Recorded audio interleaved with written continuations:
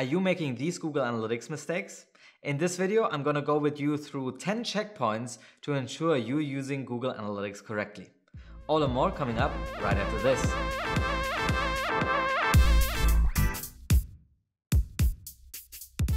Hi there, and welcome to another video of MeasureSchool.com, where we teach you the data-driven way of digital marketing. My name is Julian, and on this channel we do marketing tech reviews, tutorials, and give you tips on better Google Analytics use, just like this one. So if you haven't yet, consider subscribing. Now, Google Analytics is a very complex tool. You have a lot of configurations, you have a lot of businesses that work with this tool, but oftentimes you find yourself that your Google Analytics is just not working out for you. Maybe you're making some mistakes, and today I want to give you 10 checkpoints that you can go through with me and see if you have done them correctly or configured your Google Analytics correctly to take those points into account so you can do your analysis with Google Analytics. Now, we got lots to cover, so let's dive in. Number 1, not setting up goals. Now, once you have Google Analytics installed, you should set up goals right away. Goals are basically what gives meaning to your data in Google Analytics. So you can tell Google Analytics specifically that this action or this outcome is desired in your Google Analytics installation, and it will carry throughout the interface. So when you look at your page views, you will be able to see if they are good or bad, because you will know how they relate to your actual outcome, to your goal that you want your users to achieve. So goals are very important to set up. Now, there are different types of goals. You can tag a page view as a goal conversion, you can tag certain events as a goal conversion, or use e-commerce tracking to track revenue that is generated on your website. All types of goals, or indicating to Google Analytics that this is the desired outcome that you want your users to take on your website, and then track that in Google Analytics as well. Number 2, not using UTM parameters. Now, if you ever looked into your sources or acquisition report, you probably asked yourself, how does Google actually know where the user is coming from?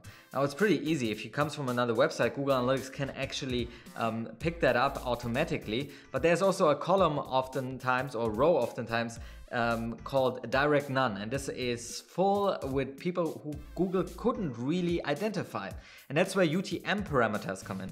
So if you have a source where you explicitly know that the user is coming from, for example, Facebook or your Bing advertising, and you want to tell that information to Google Analytics, you need to be using UTM parameters. Now, if you don't know what UTM parameters are, then check out our video right over there. But it's basically a way to explicitly tell Google Analytics this is where the user just came from, and you should definitely be using them if you have any kind of outside sources that you want to track with Google Analytics. Mistake number 3, not having clean data. Now, data quality in Google Analytics doesn't take care by itself. You constantly need to look through your data and see if it's plausible and if there are any tracking mistakes.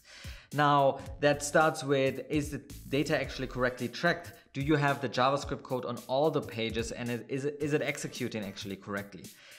Second thing, if the data is coming in, do you want to block some data out? For example, spam referrers or your colleagues or yourself that is surfing on the website. That is all data that you need to ensure that it doesn't enter your Google Analytics account, because you can take it out later on. Now, there are more configurations within Google Analytics that you can ensure data quality with. So, for example, if you have different domains, you might be eligible for cross-domain tracking. I would definitely recommend to always look through your account, see if the data is still plausible, and ensure data quality on a regular basis. Number 4, collecting personal identifiable information. Now, PII is something that Google Analytics doesn't allow you to send into the system itself.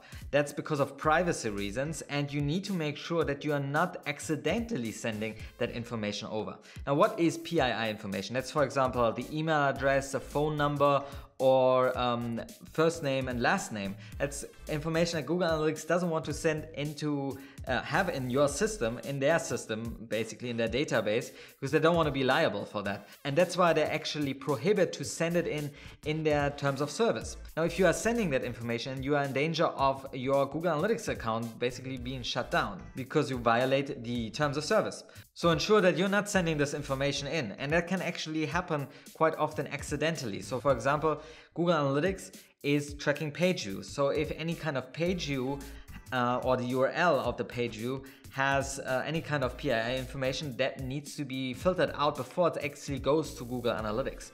So if you want to check this, go into your all pages report and type in email or an @ and see if there's any email address in your URLs. That can happen, for example, when somebody types in a form field and puts in an email address and that gets captured in the URL somehow. Then you need to go back and change the form around in order to not send that information over to Google Analytics. Number 5, not using a tag management system. Now, it's pretty old school to install the actual JavaScript onto your page unless you have a very good reason to do that. Nowadays, you normally use a tag management system such as Google Tag Manager, Adobe DTM or Telium to manage your tracking codes, but also your other marketing codes like the AdWords conversion tracking and the Facebook pixel, for example. Now, this is not a must-do, but definitely a good practice to keep in mind to put all your codes into a tag management system and handle them from there.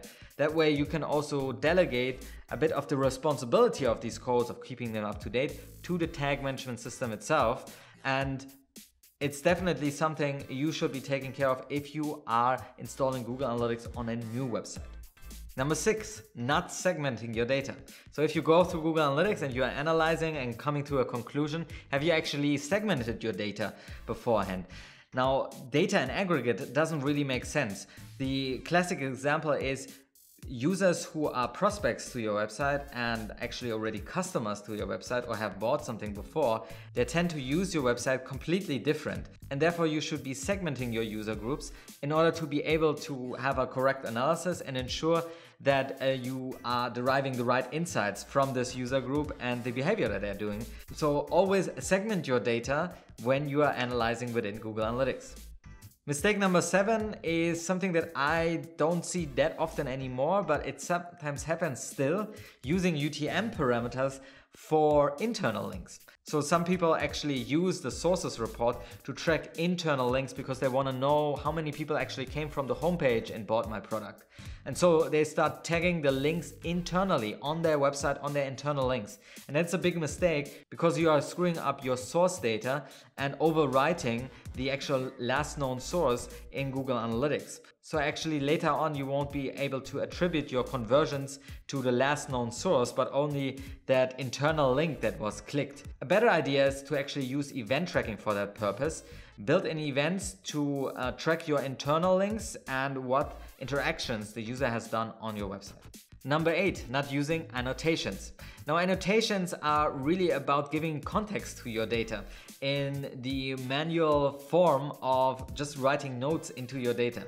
There's this little functionality within Google Analytics that you can click under the chart and add a annotation to your data. And this can be something like we launched this week, or we changed platforms, or Facebook advertising was switched off for a day or two. And when somebody looks into that data later on and analyzes it, he can take those annotations, those notes into consideration in his analysis, and that might help him to do better analysis and draw the right conclusions with those notes in mind. So definitely use annotations if you haven't made use of them yet. Number 9, misunderstanding the Google Analytics model. Now, Google Analytics is heavily used on the JavaScript code that is installed on your page. Now, the way Google Analytics tracks is just a model of how they think it should be, and we have all gotten used to it.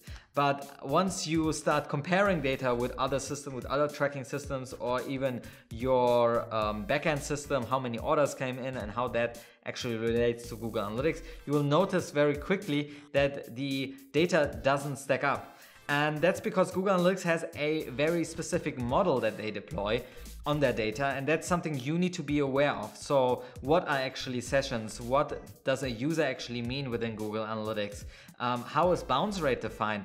All these different definitions actually shape the model of Google Analytics, and you need to be aware of that in order to understand your data correctly. So if you want to brush up on that, I would definitely recommend the new Google Analytics course from Google themselves that you can check out in the description below.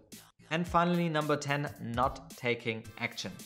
Now, this is something I have already mentioned in our 10 skills to master within Google Analytics video.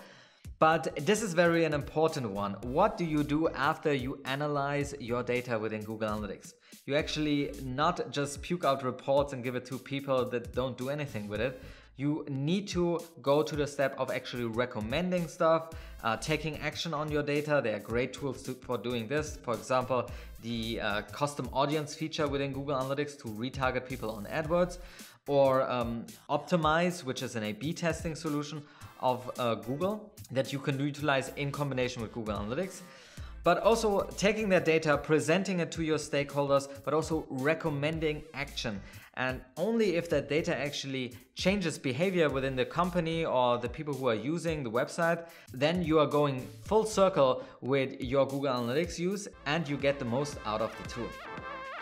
Alright, so there you have it. These are my 10 mistakes that you shouldn't make within Google Analytics. Now, I would love to hear from you if I forgot anything, or if you are a consultant and you actually have clients on Google Analytics and see mistakes very often, then I'd love to hear from you in the comments below if you have anything to add. If you like this video, I would greatly appreciate it if you could share it to a friend or colleague, or maybe a client who might find this useful. And if you haven't yet, then consider subscribing right over there, because we bring you new videos every week. Now, my name is Julian. Till next time.